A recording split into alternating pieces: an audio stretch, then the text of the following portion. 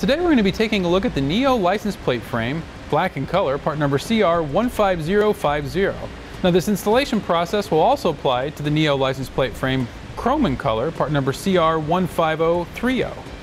This black license plate frame adds a lot to your vehicle's trim with a very simple design.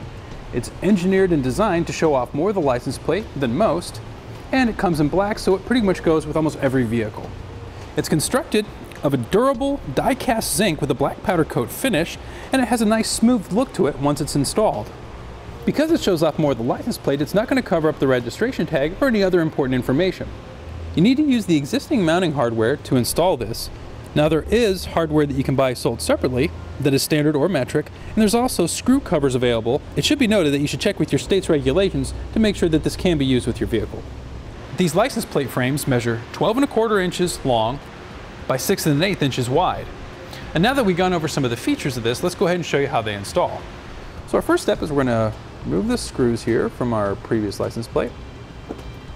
So then we'll hold our license plate up, kind of insert it into our snazzy new license plate holder here.